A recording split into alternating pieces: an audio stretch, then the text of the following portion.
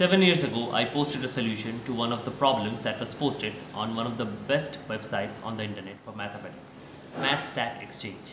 In this video, I'm going to show you how I solved that problem and why the trick that was used in that problem is so important and how you can use it to solve a lot of questions of similar ideas. So we will get right into the video. Now we have this equation on the screen and I will show you how I solved it. So to begin off, we need to understand what is the LCM of these numbers 2, 7, 13 and 14. So the LCM of these numbers is basically 182, but for some reason in the actual solution I took 364, so we will go with this. Now why is it important to find the LCM? So I'm going to make a very clever substitution here, which would basically change the whole equation into an exponent form.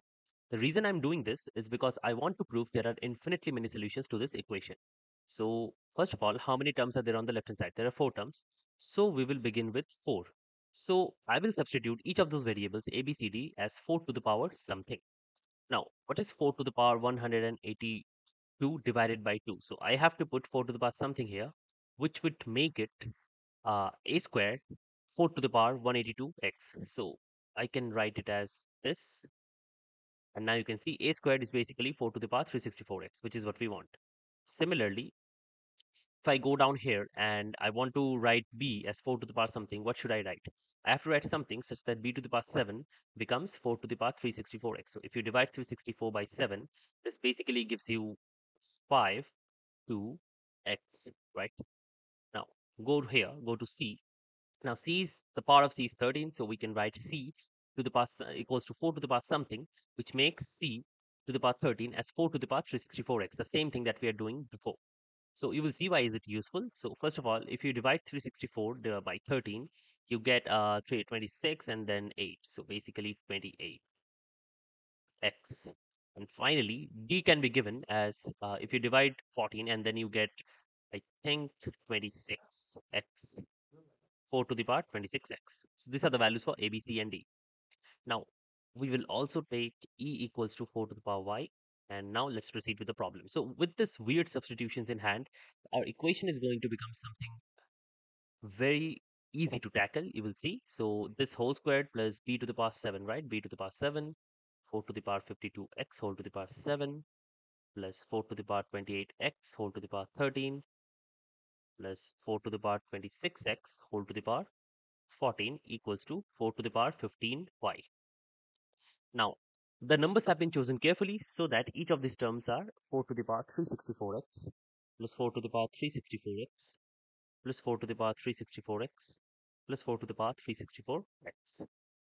The reason would be clear now because the reason we chose 4 as the base because there were 4 terms, and now you can understand 4 same things added together is basically 4 times 4 to the power 364x, which is equals to 4 to the power 15y. Now apply the rule for exponents. This is 4 to the power 364x plus 1 equals to 4 to the power 15y. And therefore, this is only true when 364x plus 1 is basically equal to 15y. Now, we need positive solutions, and with a little investigation, you can find the positive solutions. X would work if we have the terms 11 plus 15n for positive integers n. So we can use this form of x, and y can also be written as 267 plus 364n, where n belongs to natural numbers. Now this form works because the base solution of this equation always has a solution in integers. This is because of Weissaut's theorem, which states that this is basically 15y minus 364x equals to 1. And since 15 and 364 have a GCD, or the greatest common divisor, of 1, so this equation always has a positive solution, a positive integer solution. And since this is the case, you can just find the base solution and then try to parameterize it using any n. So using this, we can finally write a base solution. So just take any n. Actually, you can also use 0 here. So I would just write 0. So x and y can be written as 11, 267. This is just one of the solutions, and any other solution can be found out. And the total, the quintuple, I would say here, would give you the solutions. So a was 4 to the power 182x. So basically 4 to the power 11 plus 15n whole into 182. This would be A. Now B would be 4 to the power. And now we would see B was 52x. So basically 52 times 11 plus 15n. And in this way, you can write all of the terms basically up to E, where you just substitute these values of x and y. And now when you put any value of n here from 0 to all the way up to positive integers, you will always get positive solutions for this equation, which means it has infinitely many solutions. So this is something you could use if there were more terms as well, you could use it. So this is how you're going to solve this kind of equations. If there were 5 terms, we would have taken base as 5.